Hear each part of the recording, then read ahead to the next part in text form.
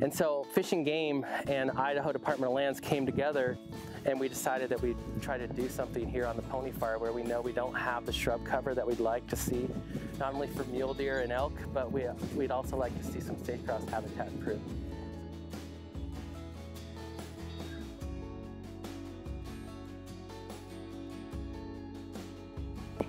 Today I'm volunteering because I want to be connected with nature and also meet like-minded people. It's given us the opportunity to go around to places we would never ever have gone to on our own. Probably some of our best friends now are friends that we made through volunteering. The cool thing about our program here is that some of these same volunteers that are planting today also collected the seed for the seedlings that were grown.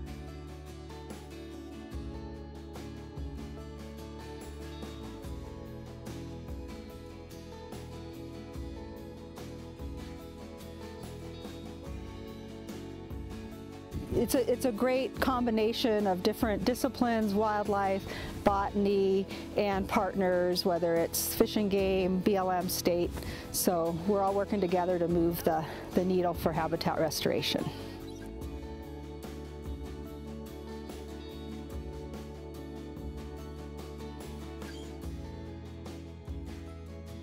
I figured out early on in my career that as working with volunteers that I'm working with some of the best people that are out there. So we all get to feel good about what we're doing. Doing this is a way to show gratitude for the privilege of actually being surrounded by amazing public lands, and it brings me joy and happiness to try to give something back, try to get those native plants back on the landscape, and also try to educate and work with people that are passionate about that as well.